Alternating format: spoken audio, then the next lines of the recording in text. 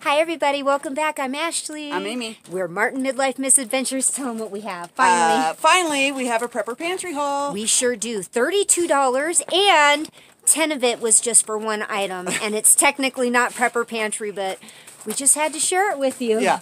Are you ready to get started? Oh, and we have some other clips I'll show you of the last couple days and some shenanigans with our dog. Man, oh man. Are you ready? Let's do it. Let's do it. All right, friends, $31.34 for this haul. We have a 12-ounce container of these semi-sweet chocolate chips, $3.50. $2 for this Betty Crocker fudge brownie mix. $2.85 for 5 pounds of flour. $3 for a 12-pack of toilet paper. And $5 for a 6-pack of the paper towels. We got butter at 2 different places. From our local grocer, it was $4.99. So we looked at Family Dollar, and they had it for $4.75. So Amy went ahead and got a second one. So $10 for 2 pounds of butter. And we don't have any. We are absolutely 100% out of regular butter. So I'm very grateful that we have that now. And we got a big old family-sized box of Cheerios. How many ounces is this? 1 pound, 2-ounce box, $5.25 for the grand total of $31.34. Tell everybody what you're doing and why. I'm cleaning our gross dog because she rolled in a dead deer. No joke. She brought a foot back and I hollered at her, so she dropped it and was like humiliated and I put her collar on her and the leash, and I told her, show me where you got that. Man, she took me right to it. Poor baby. Dead deer. What are we going to do with you? Huh? What are we going to do? You got stinky. And we don't have a bathtub. Oh my God.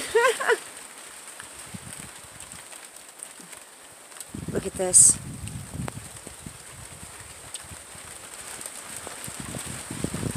Got it all, you just like rolled in the whole cavity or what? Yep.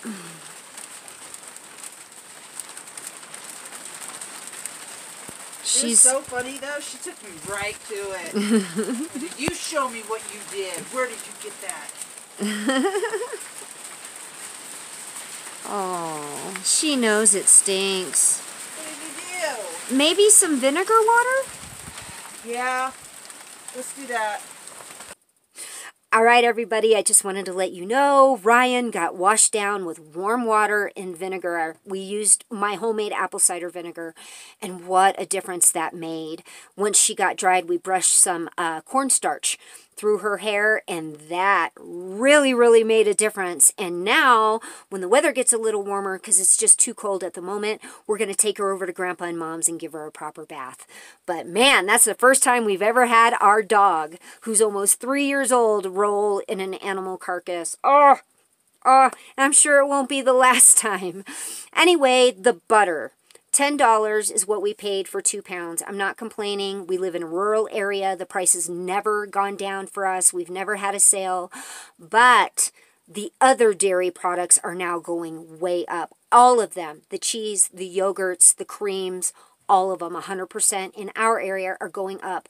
The breads, the little generic loaf of bread you used to be able to get for 99 cents, $3. $3. I can bake 10 loaves of bread for $3. So that's why I'm not purchasing that stuff anymore, because it's just too hard on our budget, and believe me, we have a tight budget. That's why we've tried to stay to the $20 a week. It's been over 3 years now, guys. We finally have a nice manageable stockpile, not expired food everywhere in our house. We're rotating, and it just feels right. It's manageable. We've got states right now, because of this eclipse, calling and putting out notifications. Texas did this, telling their people there could be, they're anticipating power outage, that they need 2 weeks worth of food and water. That's concerning when they're saying that an eclipse could cause all this. So Just get prepared, friends. Get prepared and be ready to stay home. I'm a firm believer when they start telling you something could happen, it means something probably will. Hopefully not. We're praying that it doesn't. But just be safe, okay? Have what you need at home.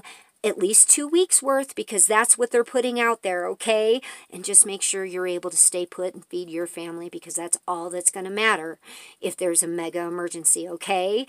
Keep stacking it to the rafters, everybody. Do not stop. Slow and steady wins this race. I believe that with all of my heart. We love you all so incredibly much, and we are going to be talking to you really soon.